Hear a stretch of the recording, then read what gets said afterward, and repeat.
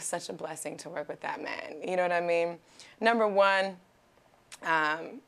it's just cool because he has a great energy. We have a great chemistry together, and he has this sort of energy that was so cool for me to work off of.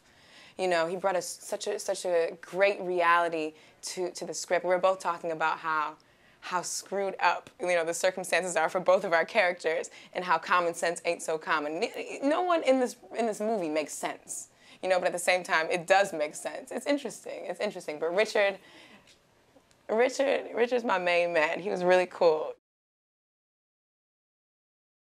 The craziest thing is, there's so many leads on the film. Like, Ethan came in today, Ethan Hawke, and we were talking, and he was like, yeah. He was like, I saw, I think he was talking about Wesley. He was like, I saw Wesley, and, you know, it was great because I looked at him and I was like, it was nice almost working with you. Like, so many of us, there's so many leads in the film that we kind of just brush past, you know.